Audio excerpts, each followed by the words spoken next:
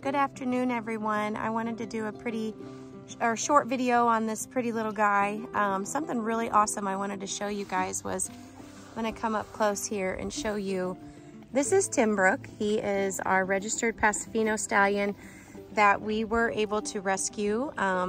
He was severely malnourished. I know some of you probably have seen the videos already on him, but I want you to check out the area here above his eye.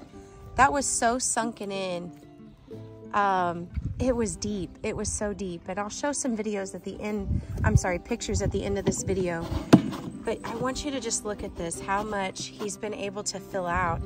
It's really, really such a beautiful thing to see that God has restored this horse. I mean, and it's just a miracle, really. I mean, he was just poor, absolutely poor, malnourished and a mess. But look at him move. He's able to move better now. His top line has improved, his coat, everything about him has really, really improved. And he's gonna go for a little walk here, whatever he's doing. So I'm gonna show you, he's in his little paddock area. He's gotta stay up. He can't be free to roam out into the field because he is still a stallion. We are not going to geld him at this stage in his life. He's been a stallion for 26 years, so we're just gonna be careful and cautious and keep him up. We do have some plans to possibly breed him to a mare. We rescued her and things are going great. So if that's the case, then we will do so. But if not, if it doesn't work out, it doesn't work out. But as you can see, he wants to go visit everybody. I'm just so thankful. So thankful for him because this horse has such a great story for our family. He's been a part of our lives for a long time. And when I got him back, I was afraid that he was not going to make it, but God has seen it through. And he still is getting fed 3 to 4 times a day. He gets soaked beet pulp, grains.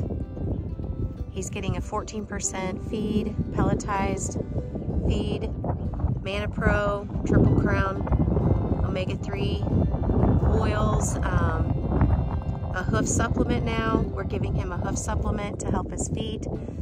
They're in really good condition. I don't know if you know much about PASO as a whole, but they have really good feet, typically speaking. These are the horses that I grew up on. This is the breed. So I know quite a bit about the breed as a whole. I absolutely love to ride them. They are a companion horse through and through. We're so thankful. Look at his neck. I mean, he's 26 years old, and you know, we've had some old horses here, but I'm so thankful that he was able to be this age and make that type of recovery. We got him on October 27th, and today is March the 10th. So you can see that in just about 4.5 months, the improvement that this horse has made. It's not been an easy feat though, I have to say. We've worked hard as a family to make sure this guy has what he needs.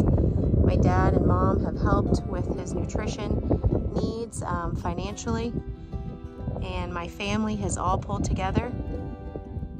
My children have worked hard. There's been a couple times that Todd and I were so sick we couldn't even get out here to do chores at night. You know, we still have to come out and feed him late at night. He gets fed at 9 o'clock every day. And our son, who's just 7 years old, put a headlamp on and came out and fed him up. Made sure he had what he needed. He did that twice for us now. And it's just been such a beautiful thing. Honestly, guys, I'm so proud of my kids. I'm so proud of my family. And I'm so thankful for this horse. So, you gonna say hi, Timbrook? You wanna stop pacing the field? You know, he's a stud, so he's a little, you can see where he's looking. That's where all the girls are at. We've got a double fence between him and the girls, so he can't get in there. Look at his neck and his top line. Finos are a beautiful breed. They're really a unique horse. They have such a wonderful gait. It's smooth. He's got some old bloodlines in him that come from the older stock that is more of a pleasure trail type stock. They are flashy and they're fancy, but it's not that super, super quick, fast stepping that you'll see sometimes on shows and videos and stuff like that, where they're going across the board and they've got a little longer reach. His bloodline does. So they're great for trail riding. They're great for cow horses. They're just really smart. They have a very old history where they started from. And that's why I love the Andalusian horses too, because they are part of this breed. Hi, buddy. Come on. Hey. Oh, good boy. That's a good boy. Love you, sweet boy. Well, guys, thanks for watching my video today. It's a little quiet and calm. I got a sick hubby, so I'm taking care of kids, taking care of our animals, making sure we got groceries for the week. It's been a busy Sunday, but I wanted to post a video for everyone to see how things are going on the Elrod farm. We're still over here just rescuing and keeping these horses safe and sound. We thank you guys so much. Again, I just want to say thank you. Thanks for your support. Thanks for your love, your kindness, the prayers, all the good stuff.